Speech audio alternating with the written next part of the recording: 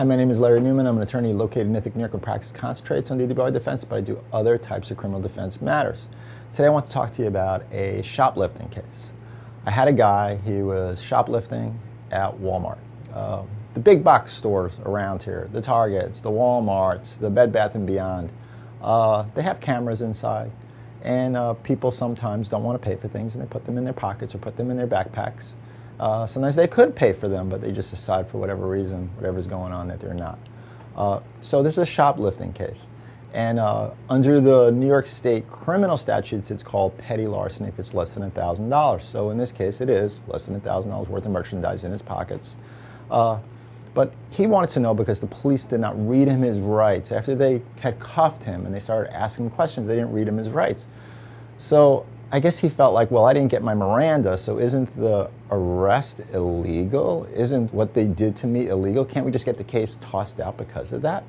And my answer is no, it doesn't work that way. And I think people are confused, and I was thinking about this morning, why people are so confused about Miranda.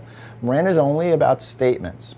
But when people see or hear about Miranda in the movies and on TV, Miranda is always involving a murder. And somebody committed murder, and now somebody's going to confess.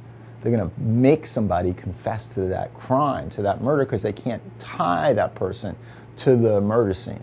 Either they don't have the weapon or they don't have all the evidence. So the main piece of evidence, someone said, hey, listen, I did it. I killed him. I blah, blah, blah, whatever. A confession.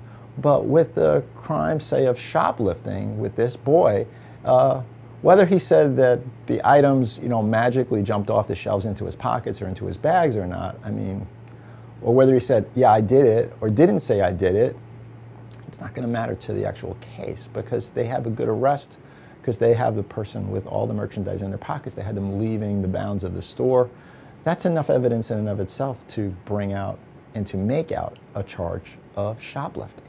So Miranda in that case is not going to have a lot of weight. It's not going to have a lot of value as to another case, like a murder case.